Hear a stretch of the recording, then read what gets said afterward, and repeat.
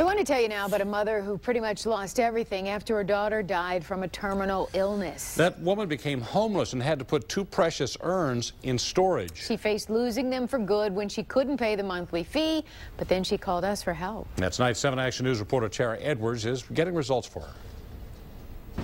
Rough would not even begin to sum up the last several years for Ava McBrayer. Her first daughter was stillborn. Her second daughter, Martina, died when she was 9 of cancer. She left both her children in ashes in urns here at National Storage in Southfield after losing her home. But times got even harder for Ava.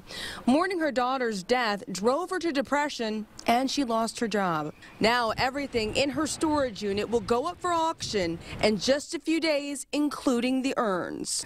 You know, and I would never disrespect anybody, church or mother, father in that manner. You know what I'm saying? So I'm begging for them to not let them toss my babies around as if they were less than human or less, you know, they don't deserve respect. We went to get answers for Ava, so we went to National Storage. Hey, is there a manager here? Yeah.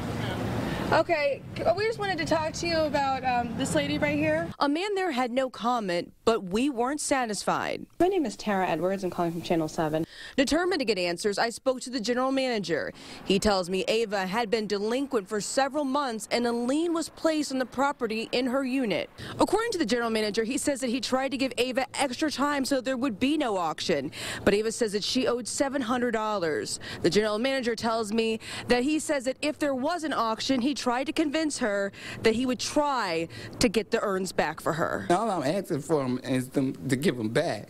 You know, you can keep the furniture. I'm not asking for the furniture. I just want my babies back. Late this afternoon, I spoke to the general manager again.